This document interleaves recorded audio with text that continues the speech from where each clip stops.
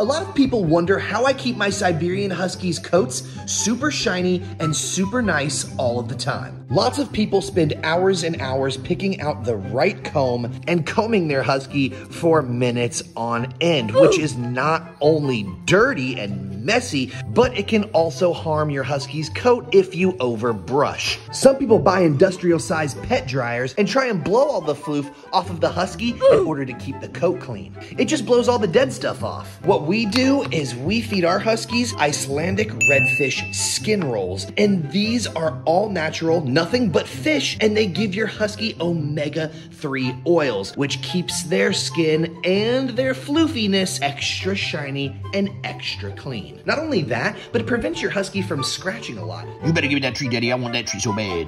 No. I do one stand for you. I do two stands for you.